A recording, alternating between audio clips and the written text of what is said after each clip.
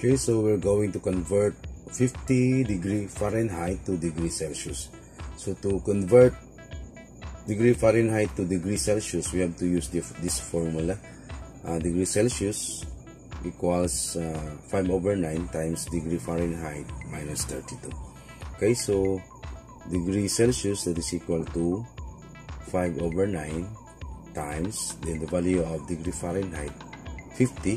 Okay, so 50 minus 32, so equals 5/9 times 50 minus 32, that is 18. Okay, then equals, kita pa ba? Equals 5 times 18, that is equal to 90. 5 times 8 is 40, then carry 4, 5 times 1, 5 plus 4, 90.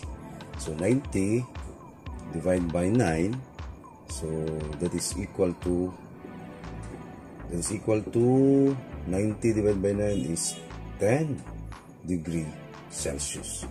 Okay, so kapag i-check natin yan, of course we have to use this formula. Degree Fahrenheit equals 9/5 times degree Celsius plus 32.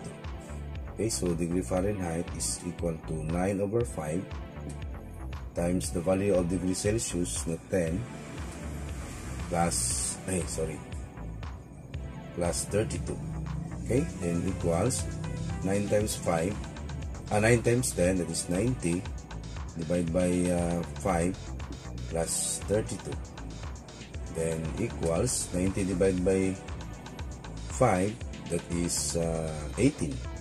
Okay, then 18 plus 32, that is equal to 50 degree Fahrenheit. So this is your final answer.